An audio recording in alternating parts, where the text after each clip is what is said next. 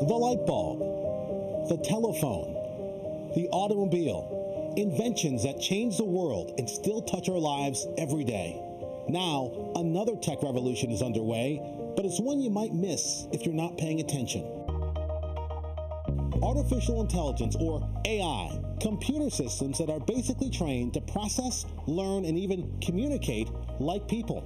This award-winning artwork, created by AI. This children's story, written and illustrated by AI.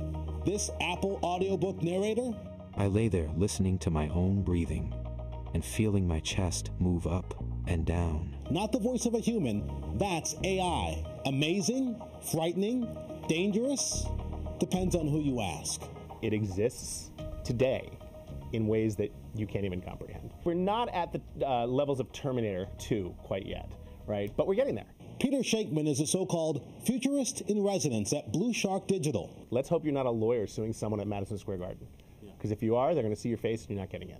Okay? If you are within 10 blocks of a crime being committed, they're going to scan every camera in the area with facial recognition software, see if they recognize you. There are some airports in Europe right now where you walk in, it grabs your facial recognition, and if you look up at a board that might have hundreds of flights on it, all you see is yours. The implications of this technology are wide-ranging, as are the ethical concerns. Now, the city of New York is trying to curb at least one form of AI abuse with a law that could impact your career. The desire of the city was to give employees notice. Evan Piercy is an attorney who focuses on employment issues, like the brand new Local Law 144. New York City's first-of-its-kind legislation requires city employers to be transparent about their use of AI in hiring and promotions, and audit their systems for bias. It presents employers with a set of affirmative requirements that they must do before implementing these tools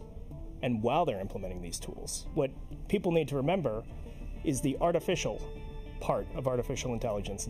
It is all dependent on the instructions provided by humans, built by humans. In 2018, Amazon had to roll back a secret AI recruiting tool because it was found to show a bias against women. There have also been multiple documented examples of AI systems picking up racial prejudices as well.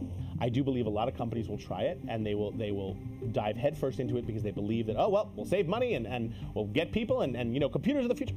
And they're going to get bitten for it. Perhaps the biggest concern for workers is whether these new advanced systems will eliminate their jobs altogether, with some major corporations already using AI to generate content.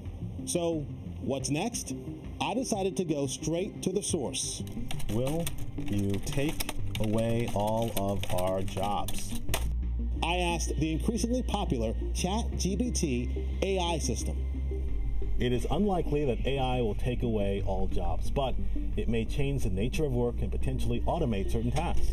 Some jobs may become obsolete, while new jobs may be created as a result of AI and automation. It's important for society to proactively plan and adapt to these changes in order to mitigate negative impacts and maximize benefits. How do you feel about that? We had the Industrial Revolution, which took some jobs and created new jobs. Cars took away horses and buggies. There was a whole uproar about that. AI is certainly going to automate certain white-collar tasks because it can simply synthesize information better. Now, it's a lot to take in, but as they say, knowledge is power. The city's new AI law went into effect at the start of the year, but the city's Department of Consumer and Worker Protection is actually finalizing the rules right now, so enforcement will begin in the coming months.